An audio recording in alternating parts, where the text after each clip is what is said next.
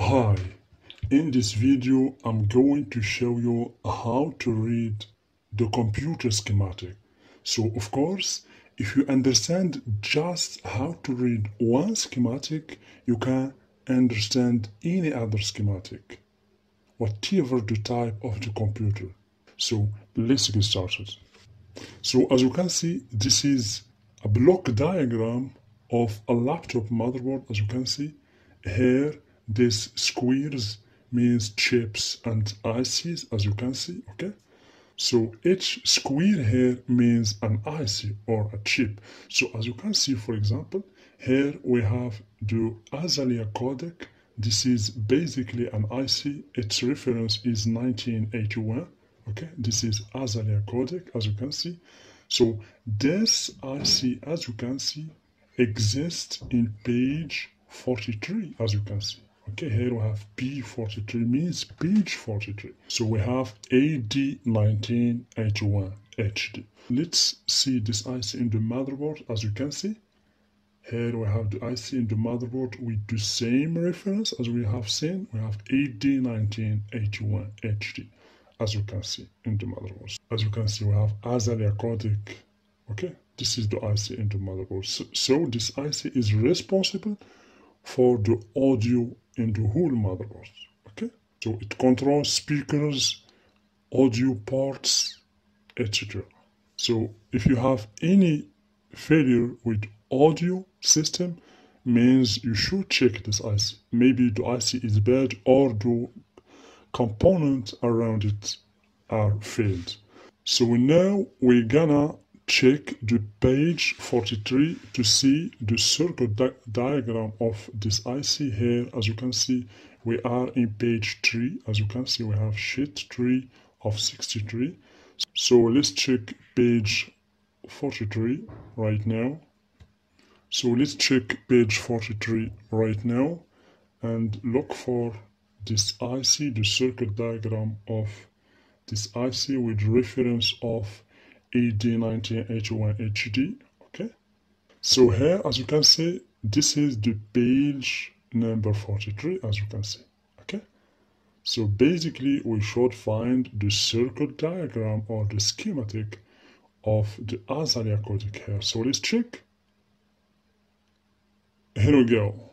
As you can see here, this is the same reference. We have AD1981 HD. Okay, so this is the schematic of the IC that we have seen before. As you can see here, we have the audio VCC. This is basically the working power for this IC. As you can see here, we have HP out, so out signals and input signals, as you can see here. So this IC basically is connected to speakers, to audio ports, audio connectors, etc. All audio parts in the motherboard. So let's check another IC in order to go deeper into understanding the basics of schematic reading. Here, for example, we have the key PC or the keyboard control, as you can see, 1021. So basically this is the control for the keyboard. So let's check first the motherboard to see the reference. As you can see, the same reference as we have seen in the schematic. Okay, so basically this is the keyboard control. You will find this IC always near to the BIOS and to the chipset or the circuit bridge, as you can see. Okay, so the keyboard control 1021. So this basically this IC exists in page 37, as you can see, P37. So if we go to page 37, we're gonna find this IC. So let's check page 37. So as you can see, this is page 37. So let's check the reference. As you can see here, keyboard controller 1021, as you can see. Okay, we have here U27. Okay, this is the reference designator for this IC, U27. So if we go to the motherboard, we should find U27 next to the keyboard controller. Okay, so let's check in the motherboard. As you can see, this is the IC or the keyboard control. Here we have U27, as you can see, exactly the same as we have seen in the schematic. Okay, so you can use this working principle for the whole ICs and chips of the motherboard. So let's check another example here. For example, let's check this example here. We have the system charger and the DC to DC system power. Basically here, all about power. Okay, so the system power is in page 6 through page 13. Okay, from page 6 to page 13. We gotta find all about DC to DC system power. Of course, we gotta find 3 volt, 5 volt system power, the CPU system power, the RAM system power, the VCCP system power, etc. Okay, so from page 6 to page 13. Here we have the page 6, as you can see. Okay, so let's check. Here, as you can see, this is the power conversion. So in this page, we have just the circuit that is responsible for the power. Okay, to convert power from DC to DC. Okay, so let's check the next page. This is basically the page number 7.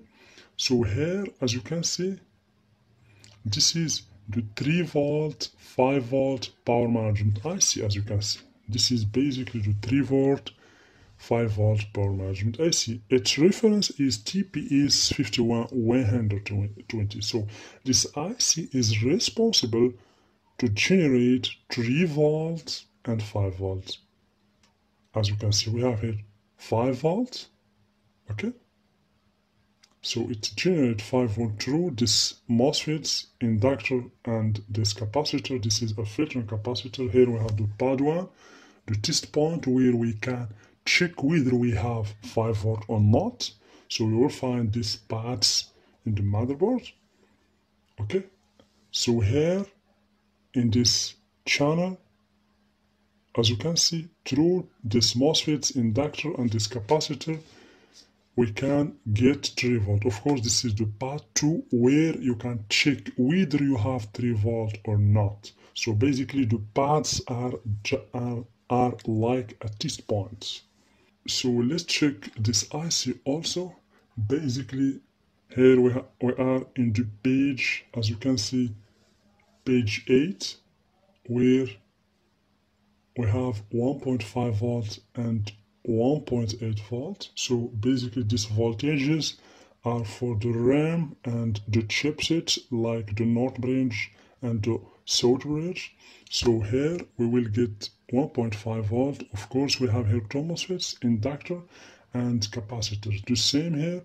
To get 1.8 volt, you should have some components like MOSFETs, inductor, and capacitors. The capacitor basically to filter the power or to make the power or the current a DC current. Okay. Here, as you can see, we have another power management IC. So basically, this IC is to generate the VCCP. Okay, the VCCP is for the processor and for the GMCH and the ICH. As you can see, we have plus VCCP.